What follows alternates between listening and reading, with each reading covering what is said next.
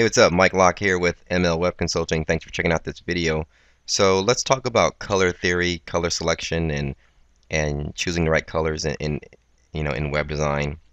It's one of the most important things in design, but at the same time, it's one of the hardest things to explain, and because it's just really hard to explain and to get it right. You just got to learn. It's something that you have to learn and become better at as you go. You got to train your eye to know what colors fit well together. And then the first thing is choosing colors that you like, choosing the right colors that go well together.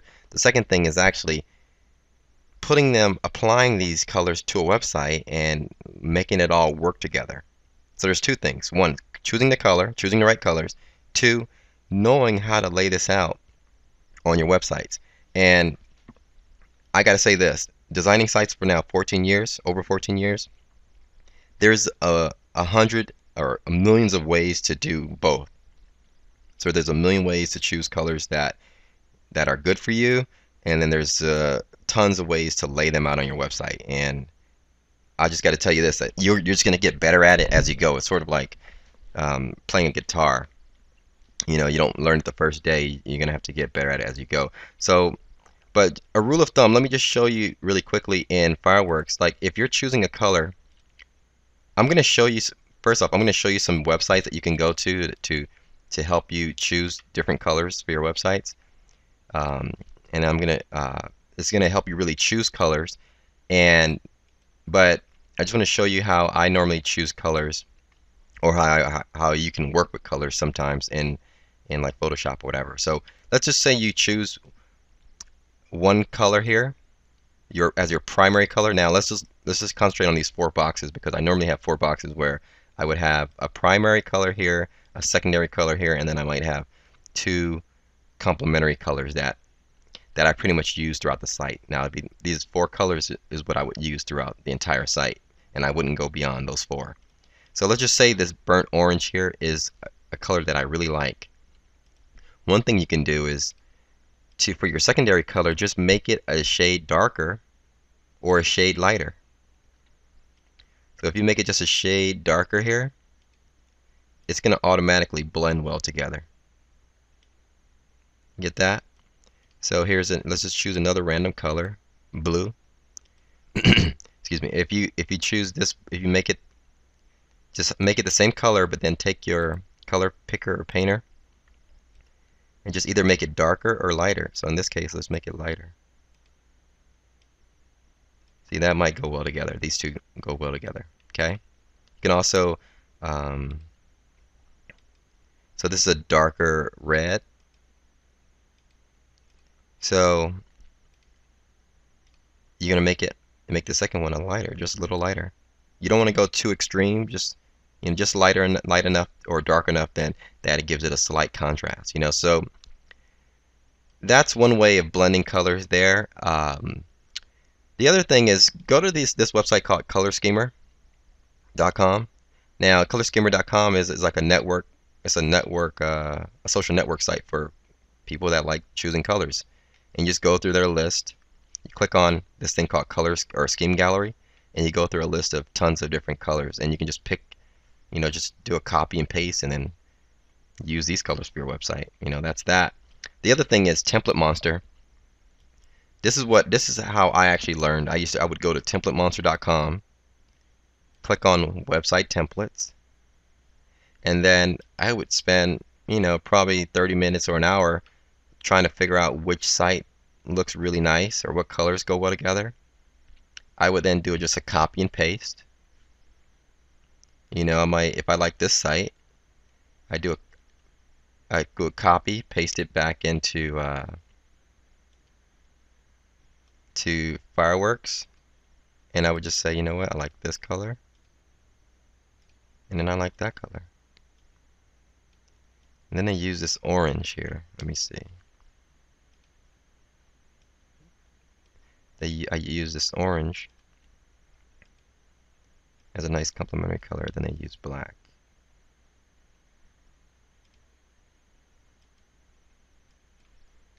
Okay, so these four colors here, I just selected really quick with my color picker from this website here. Now, I could go and create a totally different website using the same colors that I just chose from this website here. And you would never know that I took them from this website. Okay, so that's one way of doing it. You can just go here, learn what colors you like and pick colors, and you'll get better at it as you go. Totally, you will. I guarantee you, because I have sites, like I said, I have sites that I've built that I'm totally embarrassed to show when I first started. As of now, I kind of know a little bit better on what colors, how to blend colors, and what colors go well together. The other thing is these websites that you've probably seen blog posts like this where it says like 50 excellent corporate website designs, or top 50 blue designs, or top 50 minimal designs. So there's a million of these blog posts out there. I love this one. It's called 50 excellent corporate website designs, and because I love these type of websites, and you can just go through these websites and see how they use their colors. It's all about learning. It's all about learning how others have done it, learning what you like, and then applying it to your own style, and it's just doing trial and error. Look at this blue, nice warm green here with another shade of green. So it's just a matter of choosing the right colors. Now, the last part is how you blend these colors together and how you make these colors work together on your website. Now that's another tough one, because it's just really difficult to explain, because there's a million ways to do it. Now, here's a website that has, dark burgundy here with another red sort of billboard section here, and then they offset it with white. Now, that's what I would recommend, is if whatever colors you choose, like let's see, like if you choose orange and a dark gray as your colors, you want to sort of use those colors sparingly on your website, and you want to offset those two colors with like maybe a white background. Okay, and so if you choose, say, burgundy or orange and a dark gray, you don't want to use those colors entirely throughout your site. Like, you don't want to have a orange background and just black text. You want to offset those two colors by always being really simple and clean. Like, you might do, you always want to, the best practice that I like to use is always use white backgrounds for my websites. Just a lot of white space. Okay, so like here, this Fox Audience Network site here. Blue is the primary color, but it's offset by having a white background, and then the primary colors are just accents throughout the website that makes it what it is today. So like this color here, their color is burgundy, is their primary color, but what you see here, it's an accent color on many of their pages. Is not their it's their primary color still, but they offset it with a nice white background, a lot of white space, and softer tones here that doesn't really give it that that hardcore look that it's really like in your face. So again, as we scroll through, let me get back to but I just want to wrap it up because I don't have enough time, but because I only have 10 minutes in this video. So go ahead, choose one of these sites, and then just kind of you'll begin to learn and study how they use these colors. So again, choosing the right colors and then offsetting them with white, I think, is the best thing you can do, and you'll get better at it as you go.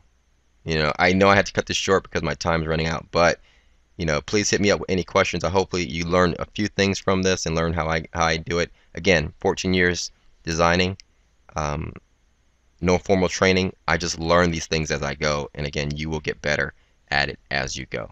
But hit me up with any questions, and I'll be happy to answer you.